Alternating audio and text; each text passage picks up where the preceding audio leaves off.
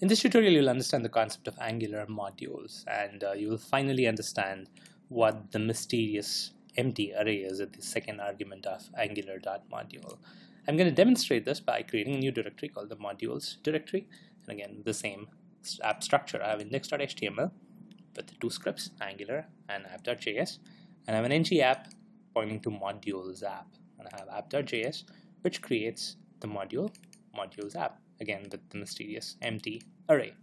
Now, what we've been seeing so far is something that follows the structure like this. You create a module and you register your controllers with that module.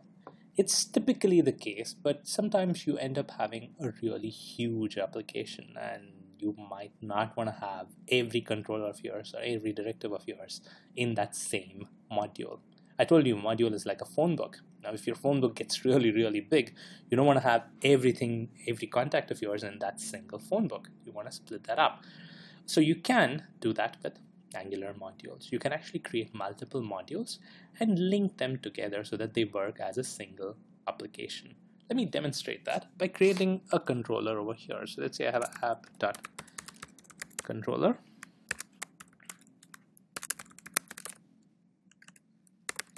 Call this hello controller.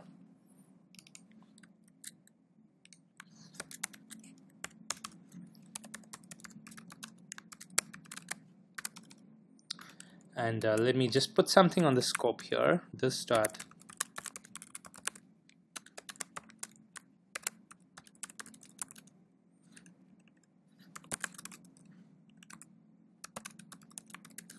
from the main module.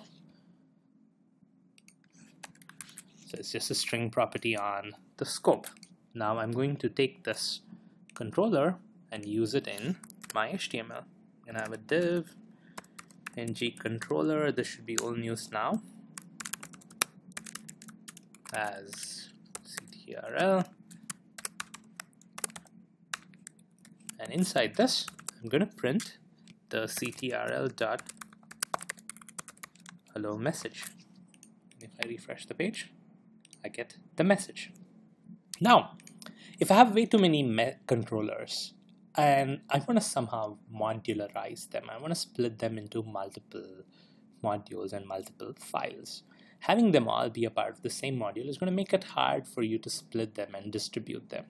What I want to do is create this module as a reusable module and have other people use it, right? So I have created this hello controller. It's a really fancy controller. I want other people to use it. Now, I don't want them to say, hey, copy this code and use it in your application, paste it in your application and change the module names and all that stuff. I want them to be able to import this somehow. And the way to import this is by sharing modules. You essentially create a custom module for your reusable elements, and then you share that module and have other people import that module. Here's how you do it. So let's say I create a module over here. I'm going to create a new file, say my module.js. Okay, now I do something very similar to what I've done over here, but rather than have it be a modules app, I'm going to call it something else. I'm going to call it my hello module. Okay, so this is a custom module. And I'm going to call this my hello module. The variable name really doesn't matter. And over here, in the my hello module, I'm registering the hello controller, right? And I'm going to change the message to say I'm from the my hello module, right? So this is a module that I have created where I have isolated my functionality. This has got nothing to do with the app. Right? So this exists in isolation. It is its own module, and it's going to contain its own functionality registered with that module. Now I can take this JavaScript file, mymodule.js, and I can share it with people. I can say, hey, here's my cool new module that you can use in your app. Right? So let's say somebody else is writing an app like this, my modules app, and let's say I remove this stuff. Now I don't want to write that controller. I'm going to import this code over here. I'm going to add this JavaScript file into the directory, and I want to use the JavaScript and the functionality in the modules app. Now, how do I use it? I can, of course, use the same controller, hello controller, but now this time it will not work. I have hello controller over here. If I were to refresh this, and of course if I save this app, refresh, it will not work. If I were to look at the console, it will give me an error. It'll say hello controller is not available. Now I have this my_module.js that I want to import. What should I do? The first thing I'm going to do is import the JavaScript file. Here, just like I have app.js, I'm going to have the module my_module.js. Okay, so I've imported the JavaScript file. Is this good enough? Let's see. Well, it's still not good enough because even though you have the JavaScript over here, it's not a part of the modules app that you're using in index.html. Index.html is using modules app. So what Angular is going to do is when it sees a controller, which phone book does it look up? It looks up the modules app phone book. And in the modules app phone book, there's really nothing. So it doesn't find hello controller and it complains. What you want Angular to do is say, hey, not only look at this phone book, also look at this other phone book that I've imported, which is the my hello module. How do you add that to the Angular's lookup?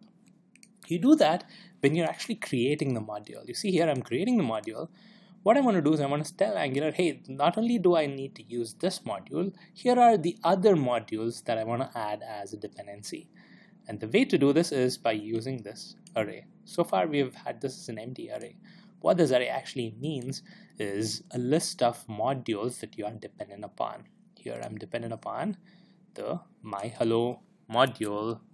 So what I'm going to do is add that as a dependency over here. So inside the array, I'm going to have the my hello module added as a dependent module, right? So it's a string which contains the name of the module. This can be one module, it can be multiple modules, in which case you're going to comma separate and then add the other module names, but in this case it's just one. So this is actually the significance of this array as a second argument. Alright, so now I'm going to save this and refresh the page. Now here you see I get the message from the module, which is this message, right? So I was able to successfully import the module and use it. Now this is where your code becomes reusable. You can create these modules with the stuff registered in it, and then you can share this file. Then what a consumer would need to do is first add the link to the file in index.html. Secondly, add a dependency to that module in your angular.module, in your module creation step. All right. Once you've done those two steps, then whatever this module has registered within it, here it happens to be a controller, it could be a bunch of other stuff, whatever this module has registered within it is going to get imported into your main application module, and you can use it in index.html. So this is the significance of modules in AngularJS. This is how you import and use a module. Now before I wind up, I should also let you know that there is another signature for the module function. Now here I'm using angular.module with two arguments.